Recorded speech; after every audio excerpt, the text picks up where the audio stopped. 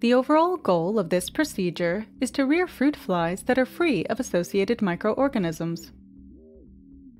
This method can help any researcher in the Drosophila field control for, manipulate, or study the microbiota, including its relationship to various host traits.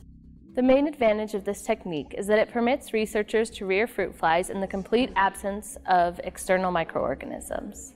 Generally, individuals new to this method will struggle because the sterilization and rinsing steps must be conducted without introducing any contaminating microbes.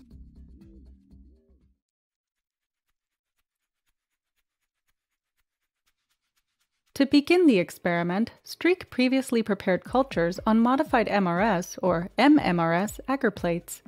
Incubate the plates overnight at 30 degrees Celsius. Incubate anaerobic cultures in an airtight container and flood it with carbon dioxide before sealing. The next day, pick a single colony from the MMRS plate into a test tube containing MMRS broth. Grow lactobacillus species under static conditions, and grow Acetobacter species with shaking.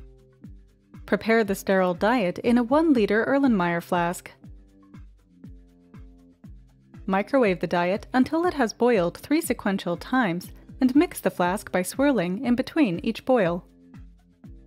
Transfer the diet to a wide-mouth container on a stir plate to maintain stirring, and transfer the diet to conical centrifuge tubes.